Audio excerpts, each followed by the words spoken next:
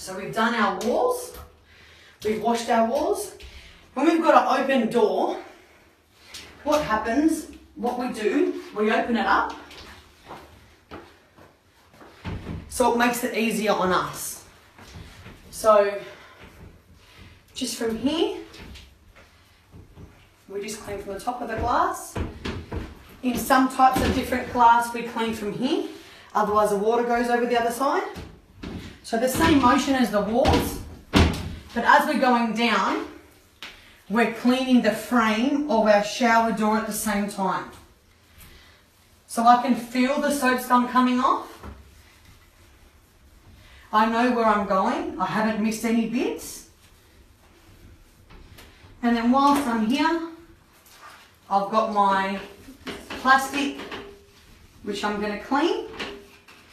And then there'll be a bit on your fresh ops that says clean under the door, which means you stick this under there. You can feel where the groove is, and that comes out. Also, if you come around to the side of the toilet, you might not be able to see it. So the inside, you've got your frame. Make sure you can see my 3 fingers. They clean the frame, then I'm moving on to the glass, so nothing's getting missed. Make sure in little bits like this, you just put your magic eraser in and squeeze it. And then you've got your frame. Now this is like what a lot of people forget to do. Don't forget to do it. Now it's becoming a bit hard, so I'm continually rinsing my magic eraser so it's nice and easy for me to clean.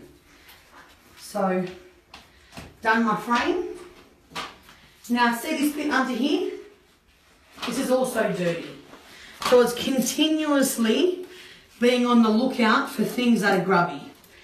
Now there's also this frame here, when we open the door. That can also get overlooked.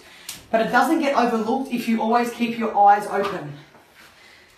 So we've cleaned our shower and our frame. Now we detail the silicone around the glass. Now we do this, like this. Come over this side maybe. We do this because you can't see that it's dirty when you're cleaning. Nice and softly, right down to the bottoms and across. Same thing, across, and we're going to do the same thing up. But what I want to show you is when we use the grout brush in the frame, on these bits that are really hard to get off, around the little screws that you normally wouldn't be able to get into. That's what we use that for. So we use this grout brush to detail the frame and around the rubber on the inside of the glass only, around our tapware. So you've got your edge, then you've got your second edge, then you've got around your little hexagon thing just here, and then you've also got this bit. Can you see that from there? Yeah. Yep. These are clean. In some cases they're really dirty. You might need a little more of a nudge, but that's fine. Yep, it's finished.